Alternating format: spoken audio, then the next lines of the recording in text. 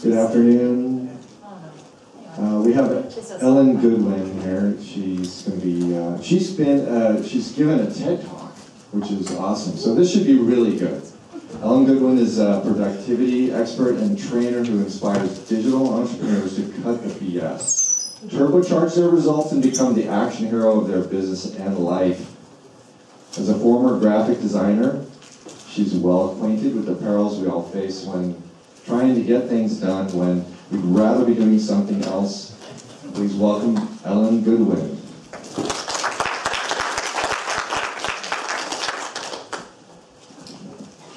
What is the difference between a superhero and an action hero? Superheroes wear tights, they wear capes, they have masks. They fight interesting people. They have superpowers. They have a whole conference dedicated to them over the convention center in July. Action heroes, on the other hand, are just mere mortals who have learned to leverage the forces of action, energy, and focus to overcome obstacles, to vanquish their foes, and to achieve their goals. None of us can be superheroes, but every single one of us can be an action hero of our own life. And that's what we're going to go through in the next 40 minutes. So, who am I to tell you how to be an action hero? I'm Ellen Goodwin. I'm a productivity expert, I'm a trainer, and a full-time action hero. I was a graphic designer for 20 years, and that's pretty much why I'm an action hero, because that put me there, and I'll explain that in a minute. I'm the founder of The Shift, Accountability Mastermind, co-host of the Faster, Easier, Better podcast, and oddly enough, the co-founder of the Dive Bar of the Month Club here in San Diego.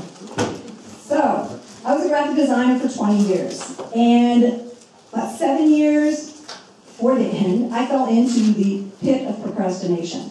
And whether it was just because I was bored or my clients didn't inspire me, I started missing deadlines. I started not doing what I was supposed to do. And any of you that have clients, you know how much clients love it when you miss deadlines, right? They don't, they hate it. So clients weren't happy, I procrastinated more, I lost clients, I almost lost the business, which is when I did a nice talk with myself saying, what the hell are you doing? And that's when I did a deep dive into procrastination, where it comes from, how we can get rid of it, and it all comes from our brain. And I'll go into that in a little more in just a little while. But it all comes from our brain. So through deep education, training, research, I put together tools and systems that I started to use that brought me back from the brink. My clients, my friends, my family saw what was going on. They asked me to help them. That's when I became an action hero. So, today we're going to learn how you guys can be action heroes. Again, it's that trifecta. Action, energy, and focus. Those are the three things that are going to make you an action hero. So, action. Action is the number one thing that we need to do. Now, I'd like someone to yell out, and feel free, who is your favorite motion hero? That's perfect. There's no such thing as a motion hero. There's action heroes. People get confused between motion and action. And it's not just people, it's your brain. Your brain cannot tell the difference between motion and action. It sees motion as you having done something. Whoa, look at me, I did something. Motion is a little hamster on a wheel, going around and around and around. Action is moving forward, like a football game. Motion, a rocking chair. There's a lot of motion going on, but you're not getting anywhere. You have to know the difference between motion and action and move yourself past that. Now, motion's super important. For is there any web developers in here? Would you start a website without doing some planning, thinking about the architecture, where you want to go? This guy says yes. Just go for it. Oh, just go for it. No. Blogger, is it on wonder if there's any bloggers, writers in here. Would you just start? No, you have some planning. Planning is motion, and planning is essential, right? You have to plan. But here's the thing. You can get stuck in that motion, in that planning, and never move forward. Let's say I wanted to start working out. I'm going to get in shape. So I go online and I find all these exercises. I find an eating plan. All this stuff. Wow. Look at what I did. I didn't do squat. I need to do squats, but I didn't do squat. All I did was plan. I was in motion.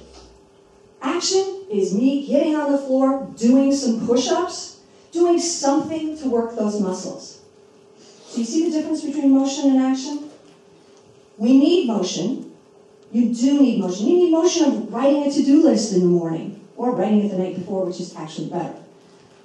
You need to do that. You need to plan the website. You need to plan stuff, but you also have to move from motion into action.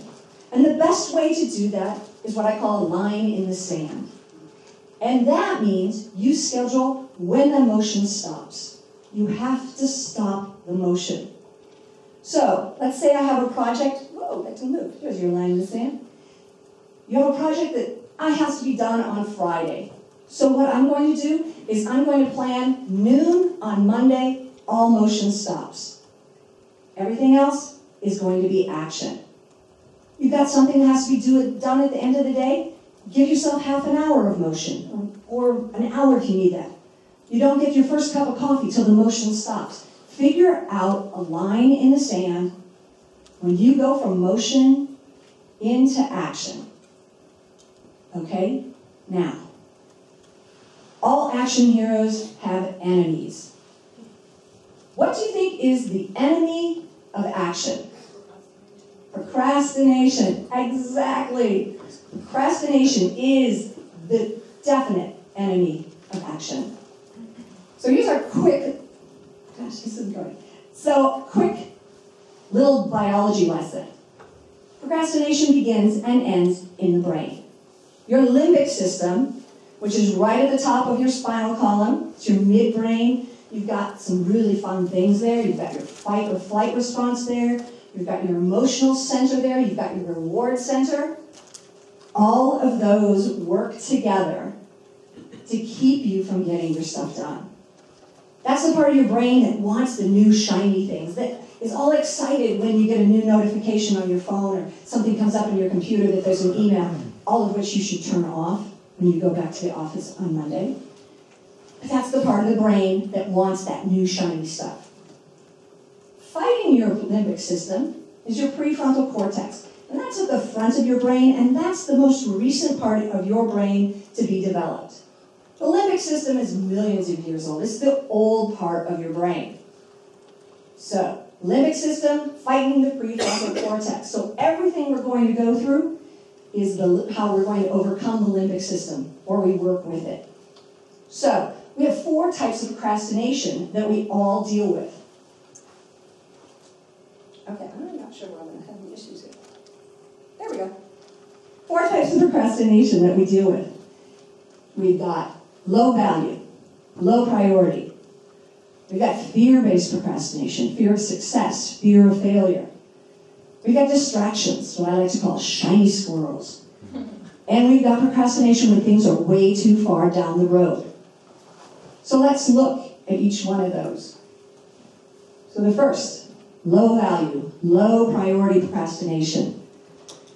This is stuff that, it's not super exciting, but it's got to be done, and we don't want to do it.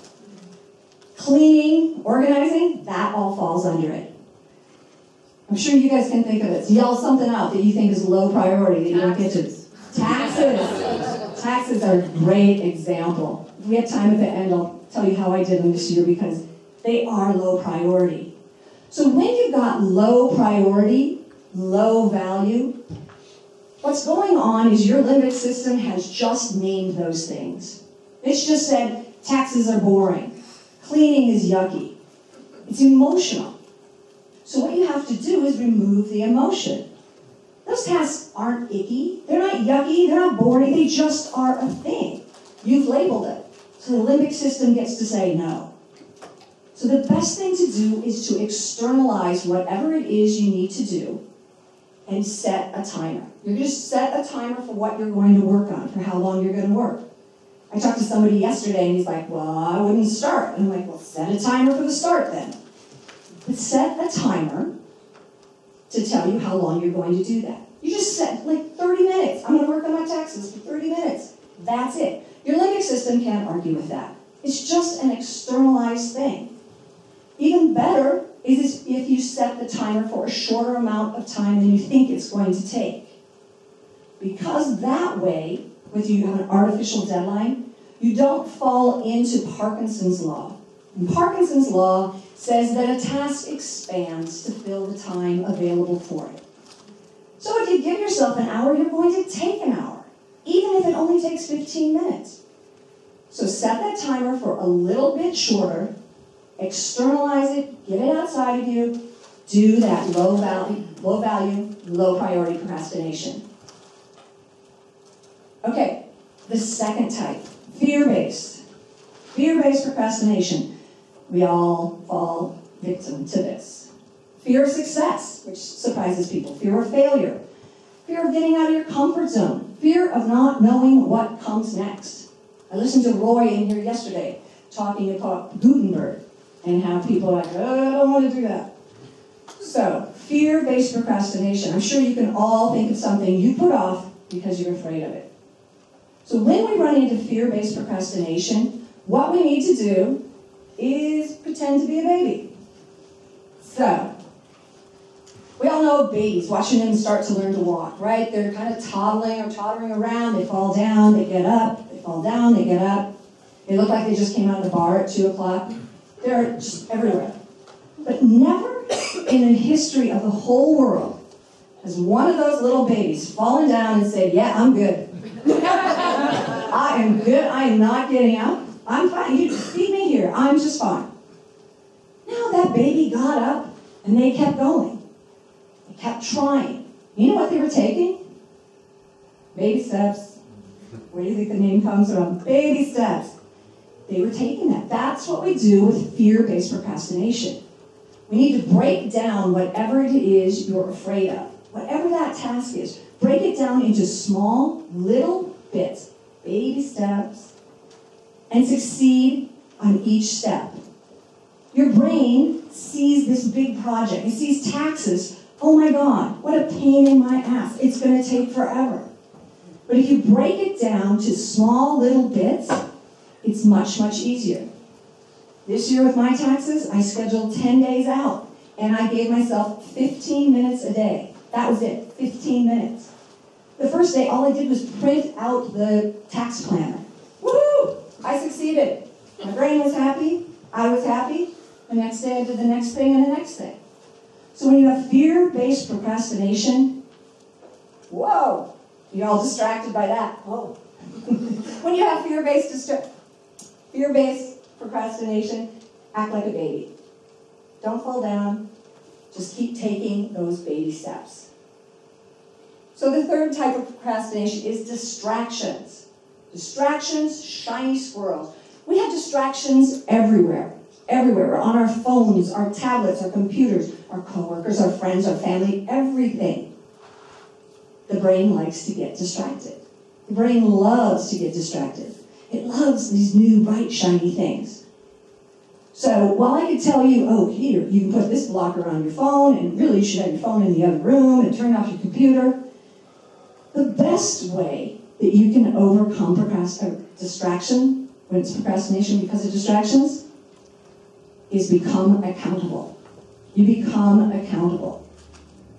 Now today is Sunday. Let's all pretend that on Tuesday morning at 8 o'clock, you're getting on an airplane and flying to mid-Africa. Random place, but you're going there. Between now, or 4 o'clock when this talk's over, between then and 8 in the morning on Tuesday, you've got a lot to get done. You've got to pack. You've got to talk to the dog sitter. You've got to make sure all the work is taken care of. There's a lot of things. There's no time for you to sit down and watch 27 episodes on Netflix, right? That plane is holding you accountable to getting your stuff done. And that's what you need in real life. Not an airplane, but you need someone or something to hold you accountable. An accountability partner, an accountability buddy, an accountability mastermind. Somebody that knows what you're supposed to be doing so you get your stuff done. Okay? Everybody's like, ah. Who can be your accountability partner? You can have a friend. You can have a neighbor. You can have a coworker. You cannot have a spouse or a family member. There's too much baggage that goes with that. You can join a mastermind group. You can, have a friend that you just text and you go, hey, I'm going to do this, and I'm going to text you in an hour, and it will be done. Find a way to hold yourself accountable. That way you don't fall into that pit of procrastination where you're like, oh yeah, I'm on Netflix. Now, you can take this even further if you want, and you can do what I like to call putting your money where your mouth is. This works great on projects that are going to take a while. They might be at 10 days, 2 weeks, a month. It's easy to procrastinate on those. So what you're going to do is, again, you have your task. You know when it's supposed to be done. So you've got your deadline, your task. You pick someone that's going to be your accountability partner. In my case, I always pick my neighbor. Next, I pick an amount of money I'm willing to give up if I don't get my project done. And it has to be something starting at easily $100. It's got to be like $10. It's got to be 100 or more. Now here's the part that's important. You are going to pick an organization, a charity, a political party, a religious group that you don't believe in. Yes, you don't get your stuff done. That accountability partner takes your money and gives it to the group that you have decided you don't like, and they are holding you accountable. I worked with an author earlier this year who had 3 chapters left on her book. So she put $500 up against herself getting it done. And if she didn't finish, the money was going to the NRA. I have another woman right now who's working on a book. She's got $1,500 up against her finishing. And if she doesn't finish, it goes to the KKK. She's going to get that book done. She is going to get that book done. So, this is very extreme accountability. But sometimes we need that. So put your money where your mouth is. Finally, we have things that are too far down the road. Too far down the road. I want to lose 20 pounds. I want to go back to school. I want to write a book. All big things. But what happens is we can't see ourselves down the road. We all fall victim to what is known as hyperbolic discounting. And it's a cognitive bias that says, basically, the farther we are away from the present day, the harder it is for us to understand ourselves or to do good things for ourselves. This is why when you're on a diet and someone brings donuts in, you're like, I'm going to have a donut. I'll work out twice as hard tomorrow. It never works. We can't see ourselves. That's why if I offered you $1 today or $2 next Sunday, you take the $1 today. You can't see yourself down the road. So we procrastinate. Okay, so when we've got this hyperbolic discounting we're dealing with, the best thing we can do is keep it in our present day. Because remember, we can't see ourselves far away, but we can see ourselves in the present. So the best way to do that is to chart it down in some way. Maybe it's taking a calendar and putting a check mark every time you do what you're supposed to do. Maybe it's grabbing an app that allows you to keep track of things. There's thousands of those out there.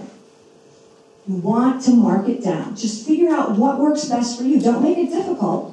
Just make it so you see yourself every day. Maybe it's a chart on your fridge that you get a check mark when you eat well.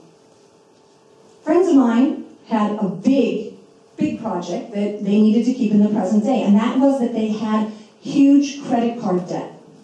Now, credit card debt is really hard to keep in the present day. Because what? You pull out the bill once a month, 3 times a month, you've got three credit cards. So what they did is they made a chart. And And the chart started with a really big number up here, really big number, and a 0 at the end. And they plotted out how much money they were going to pay each month and how much that would go down and go down and go down. So they had an idea of how long it was going to take. Then they took this chart and they put it on the living room wall. So they got to see it every single day. So did their friends if they happened to stop by. So for the first 3 months, they just dutifully paid the amount of money, just paid it down, paid it down. But they started seeing this, this is on the wall every day. So they started thinking about it. So they started not going out for coffee as much, saving money on lunches, saving money so that they could pay it down faster. And they did, because they saw it every day. They finished up 6 months ahead of schedule. Then they turned around and made a new chart. And that chart started with a 0 and ended with a really big number, and they saved to buy a house. They made it happen because it was right in front of them. They kept it in their present day bias. So that's what you need to do when things are too far down the road.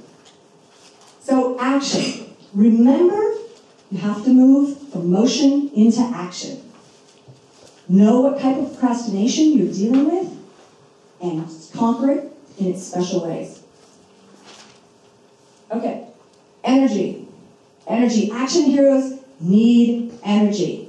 And there's 2 types of energy that we're going to look at. We're going to look at physical energy and mental energy because they're both very, very important. So the first type, personal energy. Biological prime time. That's what Chris Bailey, he's another productivity expert, that's what he calls it. It's your chronobiology. How many of you in here are morning people, larks, as it were? How many of you here are night owls? I'm not surprised. How many are in between? Because, people are in between. Yeah. Well, congratulations. No one is better than anyone else. It's just what your energy level is. Now, I know a study came out this week saying that night owls are going to die earlier. Don't listen to them. So we all have different energy levels. And the important thing is not whether you're a lark or a night owl. It's how you leverage that energy. Now, I get up at 5 in the morning, and that's when I write and I read, and everything I do is so easy because that's when I've got my creative energy. For years, I would go to the gym first thing in the morning, and then I realized, wow, I'm wasting all this good creative time. I can go to the gym later. I don't need to be creative at the gym. But now I know to take that morning time to get my work done. And it's, like I said, it's like butter. Cutting through butter because I have that creative energy. This is my best time. I can do meetings, I can do emails, I can do all of that stuff later in the day when I am not so full of creative energy. So, it's important for all of us to know when our best energy is. And the easiest way to do that is to start charting it down. Super easy way to do this. Take your phone. Set up timers every hour for the time that you're awake. Don't do it at night or it'll screw everything up. But set a timer for every 60 minutes for 3 days. When that alarm goes off, chart your energy level. You can put it on a note card, you can put it in your phone, just put it somewhere. It can be as simple as, go from 10 to 1. 10, oh my God, I'm on complete fire. 1, I'm napping, don't bother me. Do this for 3 days. You'll get a good idea of where your energy rolls. So, are you super energetic then? Get your work done. Do the most valuable work then. When you've got lower energy, do the things that don't need as much energy, that aren't so important. So you want to leverage your personal energy. Think of it, how you can make your work feel like you're cutting through butter. So the other part of our energy is our willpower, our self-control. It's our mental energy. And it's essential that we conserve it in order to get stuff done, to be the best we can be. So, willpower, studies have told us, lots of studies, I'm sure you've heard of studies where we only have a certain amount of willpower, self-control at any given time.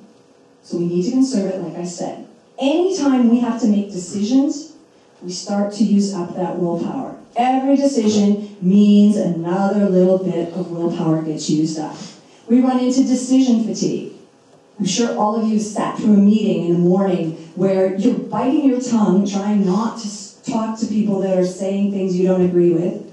You're trying to reserve your judgment, and when you get out of that meeting, it's lunchtime, and you were going to eat really healthy, but boy, you've got no self-control now. I'm just going to have a hamburger and fries. I'm so frustrated. That is decision fatigue. So we want to guard against decision fatigue. We want to guard against our self-control, our willpower being depleted. The best way to do that is with habits. Now, I know some people think, oh, habits. But you know what? Habits are just systems. They are just systems for all of us. They're a system that we use to conserve willpower. We use systems in our work, right? You start a website, you've got a system that you do. You start a blog post, you've got a system that you do. Habits are just systems that we use. So, how do you do better habits? Super easy, two super easy ways to build better habits. First, we're going to do habit stacking. And habit stacking is basically just anchoring a new habit on an old habit. So let's say I wanted to start taking more vitamins. I could anchor that habit onto my morning habit of brushing my teeth. Super easy. I have a client that, just because it is tax time, realized that she should have a better system of tracking expenses because it's been a really bad month that she's been trying to get all those together. So we're having her track expenses at the end of the day when she does her regular shutdown. She has a shutdown system. Put it on top of there. Just take 5 minutes, track expenses. So you pick a habit that you already have. Yeah, that is your anchor. Take whatever new habit you want and put it on top of that. It's going to be a lot easier than trying to remember things. So you use what you have already, anchor it, put a new one on top. The next one is micro habits. Micro habits are when you take something that you want to add into your life, and then you reduce all of the friction. You get it to the point where there's no resistance, there's no friction. Going back to the whole idea of, hey, I'm going to get back in shape. Maybe I'd say, hey, I'm going to do 20 push-ups every day. I got some resistance to that.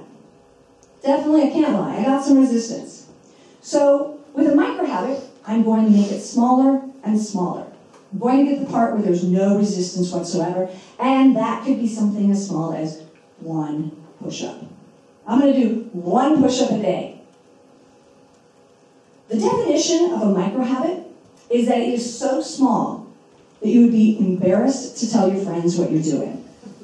So if someone came up to me and said, hey, I heard you're getting in shape, I'd be, yeah, I'm doing 1 push-up a day. Yay me! So small. But that's a micro habit. With a woman with expenses, she could be tracking 1 expense a day. That's it. But micro habits have a little bit of magic to them, and that is that they expand. After you get used to doing 1 push-up for a while, hey, you're down there already, why not 2? Then 3, then 5, then eventually you're at the 20. You don't have any resistance that you have to deal with. So you make your micro habit super small so that eventually it expands and you get to where you want to be. You just remove all of the resistance to it. So build habits to keep your willpower and your self-control. Know your personal levels of energy and leverage your day with those as best you can. Because I know some people work for other people, but use it as much as you can. Leverage it. All right, now we're on to focus. Whoa, we're not? Now we are. Focus. Well, I wasn't focusing. Focus. Well, if action heroes could have a superpower, focus would be that superpower. Because when you focus, really deeply focus, you can actually expand your time. You're not being distracted. You're laser focused on what you need to do.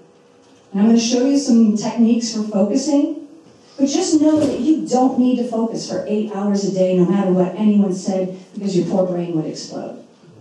If you can put in a good half an hour focus session once a day, then expand it out over weeks to the point where you get 2 hours. Seriously, 2 hours of really good deep focus, it's going to change your life. Focus is amazing. So, who knows what the enemy of focus is? Distractions. We can get more specific. Multitasking, yes. Multitasking, context shifting. Multitasking is definitely the villain when it comes to focus. So, we have to overcome multitasking. And yes, we can go back to the distractions, find a way to block them out. But what we want to know and what we want to do when we're focusing is we want to keep our brain in one room. So just keep your brain in one room. So imagine your whole brain is a house. All right? Now, I'm sure this has happened to at least one of you because otherwise it'll be really embarrassing because it's happened to me. You're on your phone, whether you're, got your phone up here, you've got your earbuds in, and you start reading an email, maybe scrolling through your phone. Same time you're supposed to be talking to someone. And after a little while, you're not quite sure what they said or what you read. Does this happen to anybody? It's not just me. Come on, show of hands. Okay. All right. So, if your brain was a house, this is what was going on. Every time you were reading, you were in the living room, which is the part of your brain where you can read. And every time you were talking or listening, you were over in the bedroom. Okay, that's the part of the brain where you can read and listen. Now, you can't do both things in one room. If you want to read or listen, you have to be in the proper room. So, I'm reading, I want to talk, I have to go physically into the bedroom. And if I want to listen, I sit there. And if I want to read again, I go into the living room. I can read in the living room, I can talk in the bedroom, but I can't do both in the same room. This is exactly what happens when you focus. You have to pick one room to keep your brain in. Because each time you go back and forth, you're using up a little energy, you're using up a little time. It doesn't help for your energy, you're losing self-control, you're not focusing. So you want to keep yourself in one room. All right, that's how we focus. So the best way to focus is with timing. Find a way to time yourself. And really, this is like my favorite timer, right there. So time yourself. You can use a kitchen timer. You can use the timer on your stove. Use the timer on your phone. It doesn't matter. But what you have to do is you're going to do it with a sting. And that's not the singer. It's an acronym that you use for whatever timing mechanism you do. If you do Pomodoros, if you do one of the ones I show you in a little bit, as long as you're setting a timer, do this. You're going to do a sting, which means select one thing to do. You're going to keep your brain in one room. Time yourself. Set a timer, whether it's 25 minutes with a 5-minute break, 40 minutes with a 5-minute break, 10 minutes, set a timer. Ignore everything. Everything gets ignored except for what you're working on. No breaks. No breaks till that timer goes off. Then give yourself a reward. Whether it's a little bit of food, a little dance party, whatever. If you need to jump back and do it again, then do it. So I mentioned you've got Pomodoro, which a lot of people know, which is just 25 minutes on, 5 off. It's named after a timer that looks like a tomato. You could just call it a timing method. Pomodoro just sounds more fun. Another one, which is my favorite, is the 10 plus 2 times 5, which is not a math equation. It's a timing device for focus. You work for 10 minutes, take a 2-minute break. You do this 5 times in an hour. You've knocked out 50 minutes of good focus with a 10-minute break. This works great for things that you want to just do in short bursts.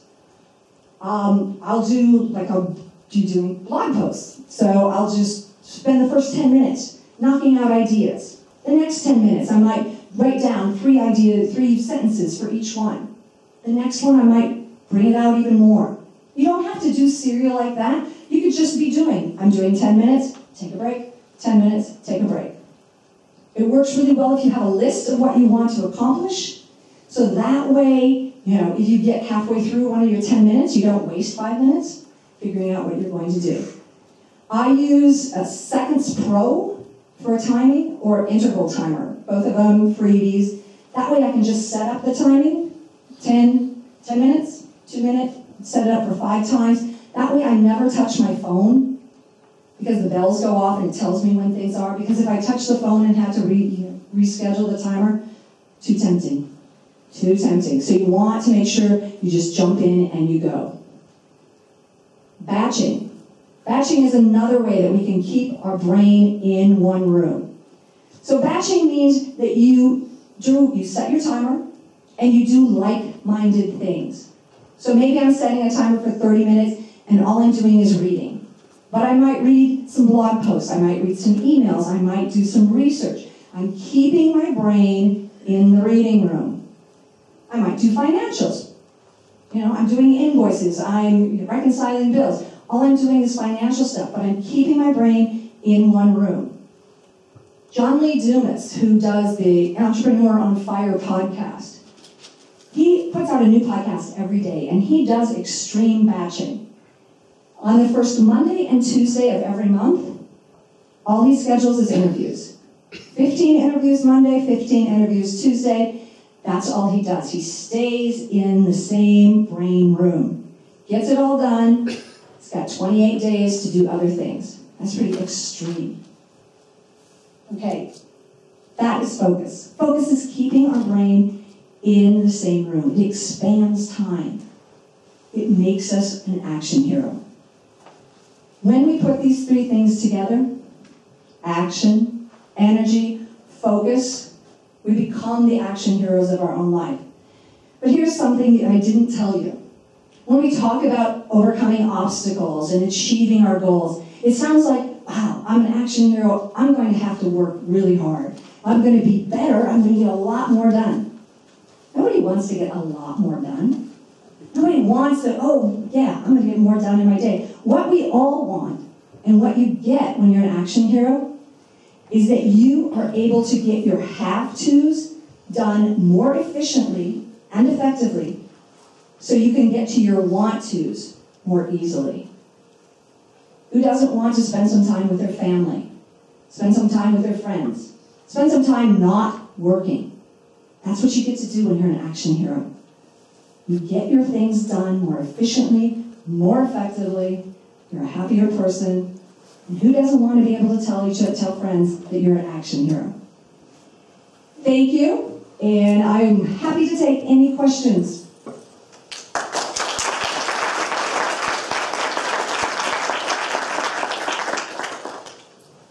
Nobody? There we go. Yes. Sure, yeah. As you're going through your year, do you ever take time to stop and evaluate some of the habits that you've created?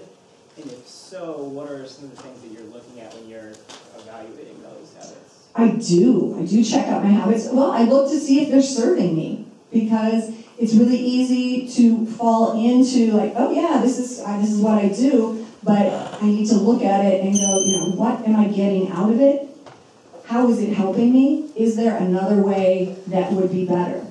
And what I would try, and if that's the case, I would go, you know what? Let me try for 2 weeks, let me try this. Because nothing's written in stone. You can always change things.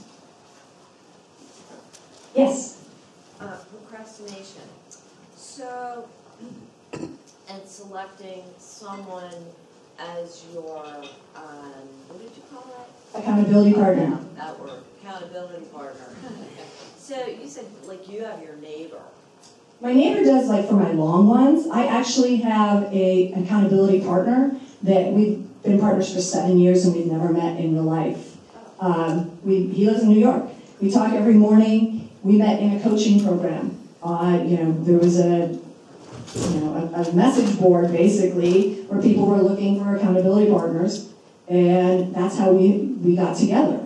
So, finding someone that's not going to make you feel bad, that's why I always say family is just a really bad choice. Is that your husband next to you? Because he had a question in the last. Yeah, her. So you don't want family. You don't want family. You want someone that is going to be firm enough to say, hey, why didn't you get that done? And maybe what can you do to do it better? Sometimes just when you have a short thing to do, it's really easy to just hit a friend up and go, hey, text them. I'm gonna need this done. I need to do this. And so check in on me in an hour.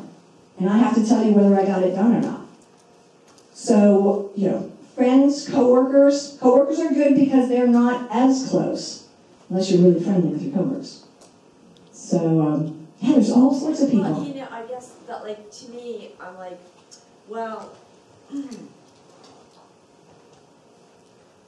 I want somebody that was at the same, and I don't mean this in any snotty little way or anything like that, but somebody that's at the same level that I'm at, with the same intention, that's not playing a game, but they know what I mean and where I'm going with it and what I'm trying to accomplish.